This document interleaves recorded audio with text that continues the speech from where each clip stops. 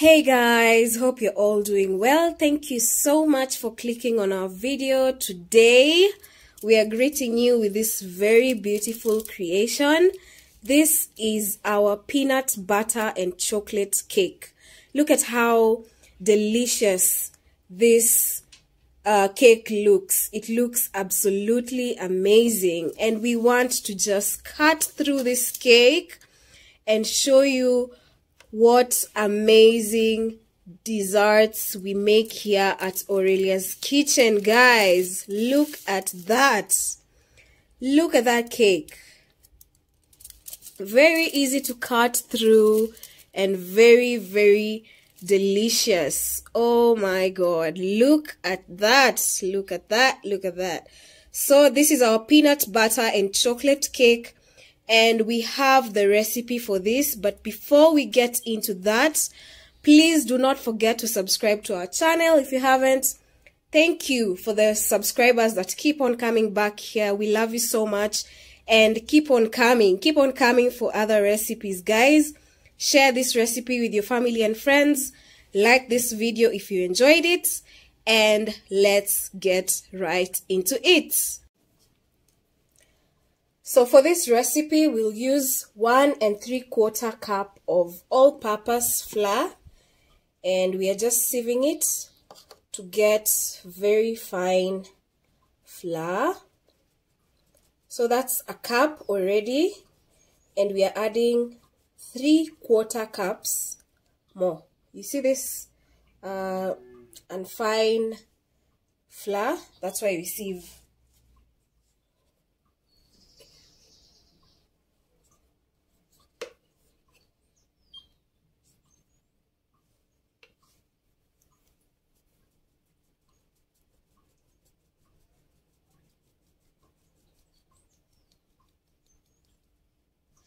So it's usually best to separate the dry ingredients and the wet ingredients, then you mix them in. So next you're going in with the baking soda. So we'll use 1 1/2 teaspoon. That's a teaspoon and a half. So half of that. And next we'll have 1 teaspoon of baking powder. 1 teaspoon of baking powder. So a teaspoon is there. Then to balance all the sugar that you're going to be adding, we'll add a 1/4 teaspoon of salt. Or you can do a pinch, but the best measurement is a 1/4 teaspoon of salt. So since this is a chocolate cake that you're making, we'll add some cocoa. So you can use unsweetened cocoa, and we are going to be using 3/4 cups of unsweetened cocoa. So that's a 1/4 cup, the second 1/4, and the third 1/4 cup. So we'll just sieve this in like how we did with the flour, just to get the really fine powder of this.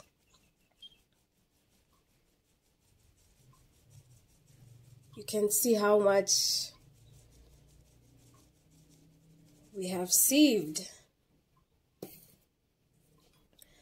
So that's what goes in our dry ingredients, and what you want to do is just mix this up so that everything will be well combined, and then we'll set this aside to do the wet ingredients.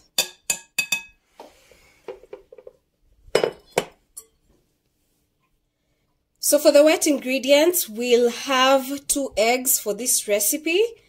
So make sure you break your eggs one by one, just to prevent damage in case your eggs are not okay. So that's 1 egg, it goes in. And then the second egg.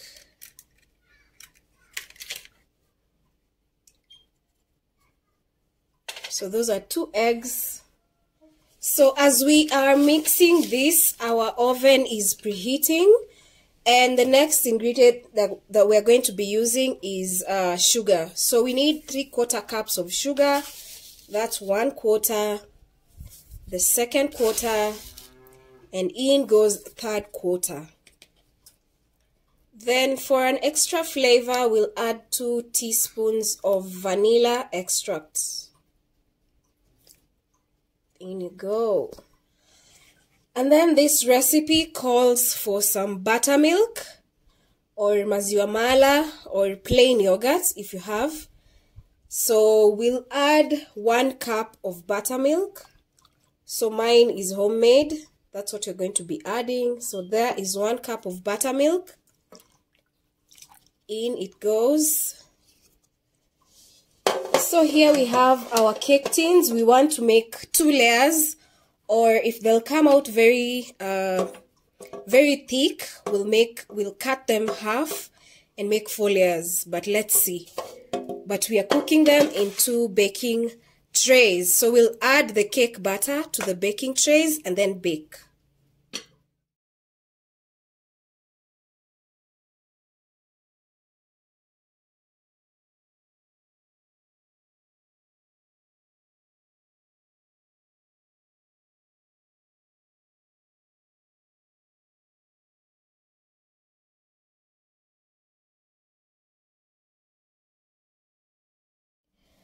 So our cakes are ready for the oven. We'll bake them at 180 degrees for 25 minutes or until the toothpick comes out clean.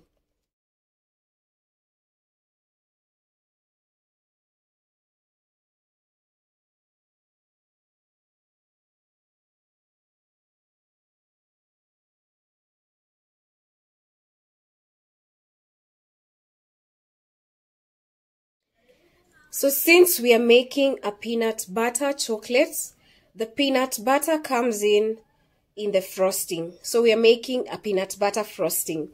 And the ingredients for our frosting is 1 cup of butter. Make sure the butter is softened. If you don't have butter, use margarine like I did. This is margarine, so 1 cup of margarine. And then 1 cup of peanut butter.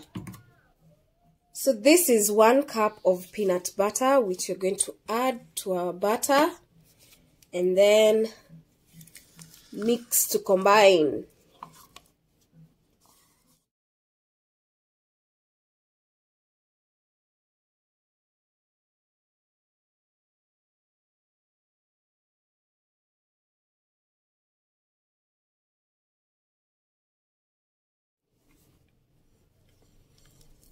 So after mixing to a smooth mixture, we'll add in our icing sugar. So we're going to be using about 1.5 cups of icing sugar for this recipe. So we'll do it gradually. We'll start by adding 1/2 cup. There goes 1/2 cup. And then we'll just mix this up and add in the rest as we go.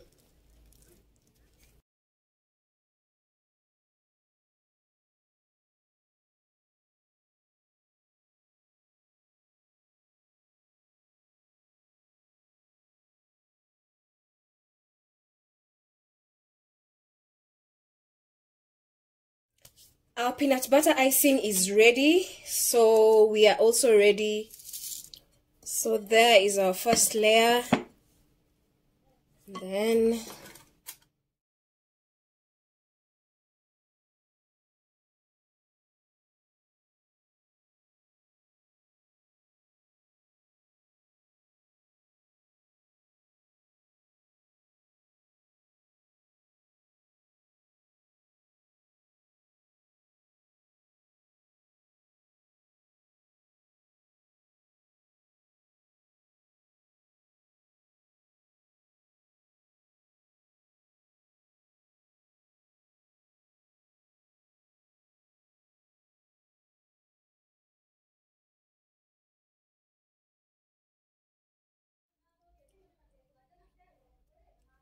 cake is perfectly frosted. We wanted it mostly naked, And the next step is to put it in the fridge to chill for a bit, for about 15 minutes, and then we'll do a chocolate drizzle and then our cake will be ready to cut through. But it looks amazing. It looks absolutely amazing at this point. I just feel like digging in just now, but let it chill for a bit. So our cake has been chilling in the fridge for about 15 minutes, and now it's ready for the final drizzle. And then we see how it is.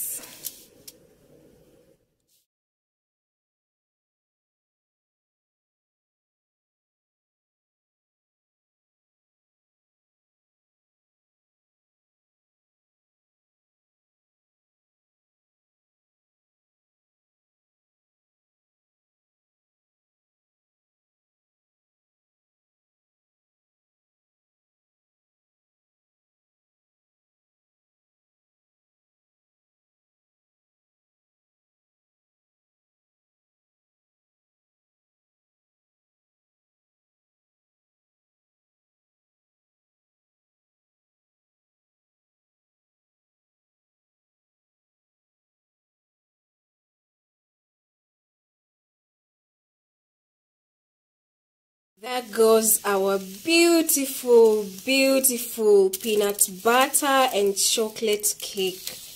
Look at that, guys. Look at that cake. It looks absolutely delicious. I am sure it is. Super moist, super delicious. The frosting, it's just perfect. It's just perfect, guys. It's a naked cake, so I wasn't able to cover the sides.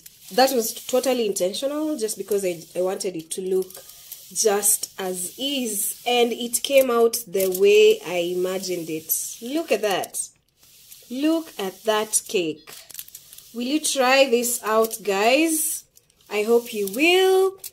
You can do the decorations exactly how you want. You can do a ganache on top, like completely covered, and then cut it through and have that chocolate frosting without peanut butter. But I liked it this way, and it looks absolutely amazing.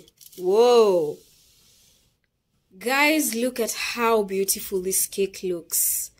It's very, very moist. It's perfectly, the peanut butter just came out perfect. The frosting, the chocolate, everything just combines up well. And I hope you'll try out this recipe. So do not forget to subscribe to our channel for such gourmet recipes and much, much more. Guys, we have so many recipes for you to try them out. This is the year for you to try out new things. Try out these recipes. Stop cooking the normal things that you guys cook. We give you simple, easy to follow recipes, free of charge. It's very free to subscribe. And I hope you enjoyed this one, and we'll see you on the next one. Bye.